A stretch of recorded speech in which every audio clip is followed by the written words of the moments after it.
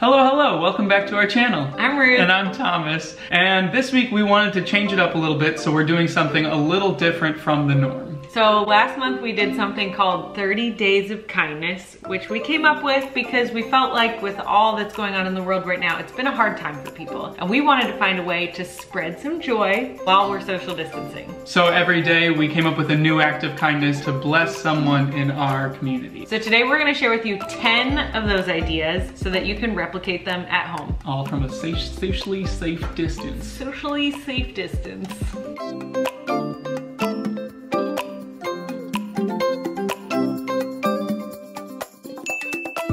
All right, let's get right into it. So, if your grandparents are anything like ours, they love snail mail and they want to hear how their grandkids are doing. Especially during this time of isolation, many are bored or lonely and they want to hear from you. So we decided to write letters to our grandparents. Grab your favorite pen, grab some stationery, and write them a heartfelt note. And make sure you get past like the hellos. Try to write them like a real note. Yeah. Ask them how they're really doing. Let them know how you're really doing. Tell them some stories. Just make it as personal as you can. And if you want some bonus points, you can order photos from Walgreens or Snapfish and send your grandparents photos of highlights from your year, trips you've been on, things you've done. If your grandparents aren't very tech savvy, it's a great way to show them what's been going on. One of our friends took this idea and she just ran with it. She got all of her photos compiled and then she created a slideshow, made a voiceover for them, and then uploaded it to YouTube and shared the link with her grandma. She was a superstar. She gets lots of brownie points for that one. Yeah. Well, it's that time of the year. It's that time of the year. When the grass is growing like a teenager in 10th grade. She made that one up. I came up with that. A lot of people actually do not enjoy the chore of mowing. Although I do. It's always peaceful and relaxing. You get to be outside, get to tan on. So if you have a lawnmower, we would encourage you to find a neighbor or a friend and mow their lawn for them. It can be anyone, but if you don't know them well, definitely warn them that you're coming. Yeah, you don't want them to be surprised by you mowing their lawn for them. I feel like that could be seen as kind of like a passive aggressive, we felt like your lawn was too long, so we're gonna come mow it for you. Yeah.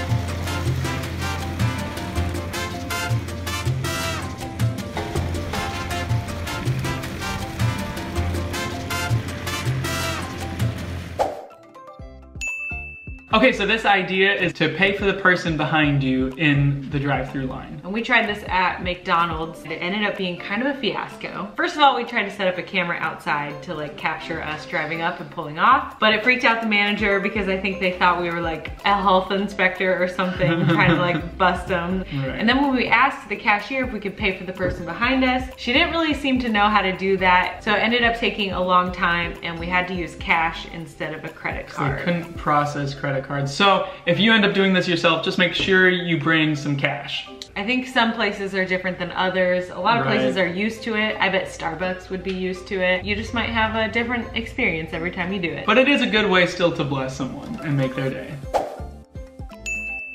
During isolation, it's really easy to feel alone, but the nice thing is that no matter where you live, you still have your neighbors. Unless, of course, you live on the moon. Or in a cabin in the woods. Then you don't have any neighbors.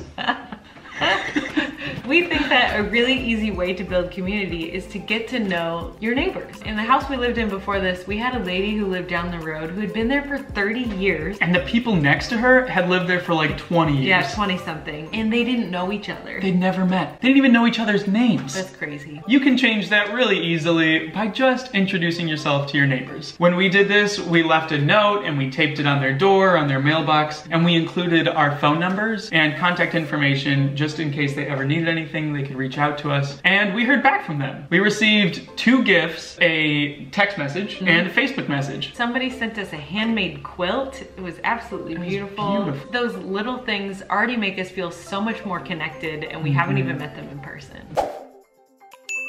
While you're out there being kind to your neighbors, make sure you're also kind to the earth.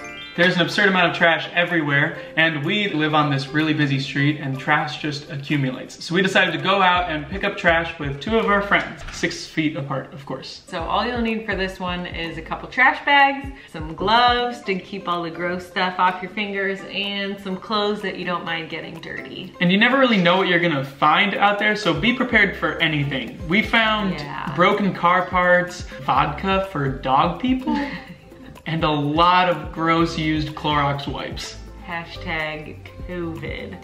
We started out with 2 trash bags, but then we ended up finding a bunch of bags out there and filled those as well. So in the end, we had 13 full bags of trash.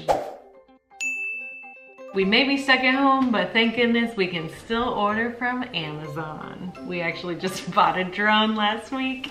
Oops. One way you can bless people though is to get them gifts from said Amazon. I've seen a lot of groups on Facebook recently where people post their wish list so that you can see them and then buy them something directly from that. And if you're not part of one of those wish list groups, you can always just get them something that you think they would like. If you get on Amazon, there's a tab that says find a gift, I think. And then you can select by like gender and age, and then filter it even by price. And they have all kinds of stuff on there. It's a great way to just say, hey, I'm thinking about you. You mean a lot to me. And hopefully make their day.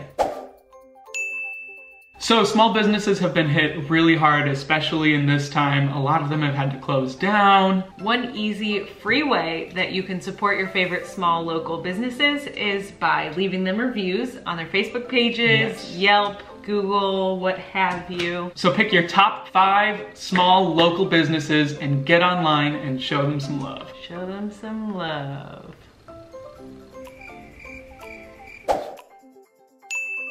Many frontline services are really struggling right now due to higher demand, fewer available volunteers, and a lot of them have had to cancel critical fundraising events. A lot of them have websites or Facebook pages, so reach out to them and find out how you specifically can help. We actually have a friend in Springfield who works for a local food pantry, and he let us know that they needed funds just to buy enough food to keep up with the everyday demand. So a group of us pooled our money together and were able to raise over $500. And it's just really a testament to how much more you can do in a group as opposed to acting individually. So we challenge your group of friends to go out there, find a cause that you're passionate about, and support it either financially or with your volunteer time. Sometimes it's fun to just be kind to absolute strangers. You never know who's going through a rough time and could really benefit from just a little bit of joy. So we decided for this one to write encouragement notes to absolute strangers, head over to the grocery store and stick them under the windshield wipers on people's cars. So for Ruth and I, we decided to pray over each and every one of them that the people who received them would feel encouraged and loved and just feel peace in this otherwise pretty trying time. All right. Has it ever been someone's birthday and you have absolutely no idea what to get for them? Well, we have the perfect solution for you. So basically what you're gonna do is send out a survey to all of your friends asking them about their favorites, favorite snacks, favorite activities, favorite music, etc. And then you'll compile that information into a handy dandy spreadsheet that you can use in the future. And I'm gonna show you exactly how to do that now. Step 1, you're gonna go ahead and get on your Google Drive, click New, go to More, then Google Forms, and that will open up a brand new form. Add a title, and then go ahead and add your questions. Make sure you ask their name, and then other questions like, what's your favorite snack? What's your favorite activity, or anything else you would like to add. When you're happy with it, click the Send button where you can find a shareable link to send to your friends. Once they fill out your survey, you'll find all the responses in the Responses tab. From here, you can create a new spreadsheet with all the answers to share with your friend group. Now, in the future, when it's somebody's birthday, you'll know exactly how to get a gift that's meaningful and something they'll love. So that is part 1 of our Acts of Kindness series. We hope that you'll have fun trying these at home and spreading positivity and gratitude. If you liked this video, give it a thumbs up. And make sure that you subscribe to our channel so you don't miss part 2 coming very soon. To a theater near you. Right. Over the past month, we have found that kindness really is contagious, and by doing these, you will receive more than you give. We also want to know what your ideas are for acts of kindness, so comment below so that we can give them a try. Thank you again for watching, and we hope to see you next week. Welcome to our channel. I'm Ruth. No, you're not. Oh, okay. You got a stashy going on. And you can see it in the camera from this distance, that's how you know. Ow! Our cactus just tipped over on us. You have such good protection instincts though. He like dove in front of the cactus to save me from So then I got a bunch of thorns in my face and arm. It's like one of those near-death experiences. I mean, like you don't know how you're gonna react until it happens. It started lactating. Yeah, you can see it's like dripping down. I don't know if you can see that on the camera. You do your hand movements. I know. This is how he talks. Should this be our thumbnail? Yeah. And then I'll just be in the back picking your nose. Yeah. Das Concept. Das Klammer. Share it with you. We've got this cat that walks around our neighborhood and it looks like a miniature puma. And the other day we saw it in our front lawn and we were like peering at it through our window and it looked right at Ruth. And it had like this really weird pose. And it kind of like squatted in its pose and then it just dropped the biggest dookie I'd ever seen a cat lay. And then ran away. That was it. Huge. Bye.